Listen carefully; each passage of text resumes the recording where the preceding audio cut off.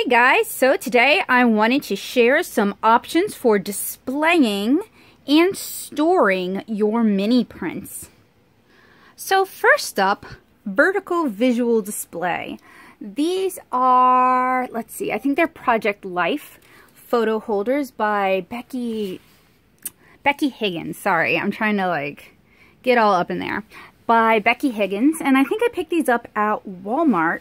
But you should be able to find these in the scrapbooking section of your local craft store or Walmart, any sort of big box store like that.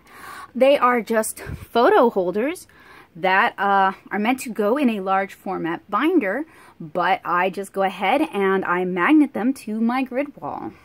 Another display option would be photo albums like this. This is a nicer one that I picked up from Michael's, and the format isn't quite right, because most of my prints are vertical rather than horizontal, but it seems to work anyway, and it's got a huge amount of storage in it. So as you guys can see, I have a lot of original art as well as some fan art in here. And if you're not willing to spring for something like this, I used a little photo album from Dollar Tree. So I paid, $1 for this. Holds 48 4x6 photos. You can use a little photo album like this on your table as well, and it takes up far less space. So next up is organization. For a while I used to use these coupon holders. I think I got this off of Amazon. You can get them at Walmart, you can even get them at Dollar Tree.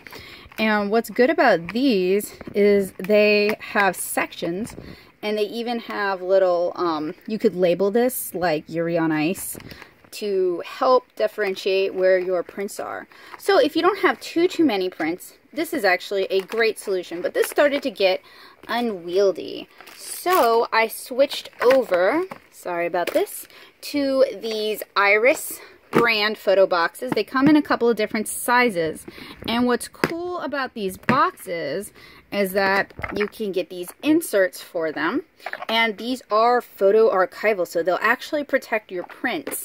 So these are designed for photo storage, and they are a little pricey, but they hold up quite well. You can also just take, if you're doing like a small one-day, very theme-specific show, you could just grab one or two of these, or you could grab the small box rather than having to grab the big box. This thing only comes with me to larger anime shows or shows where, 3-day shows where I tend to make a lot more money.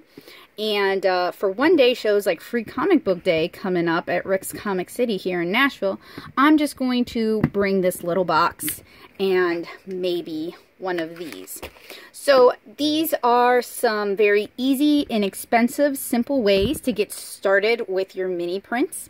I hope you guys enjoyed this video. If you have any questions, let me know in the comments below. And be sure to check out howtobeaconartist.tumblr.com, where myself and Kiriska share loads of convention tutorials, merchandise options, all sorts of good stuff if you are interested in doing anime or comic conventions as part of your income.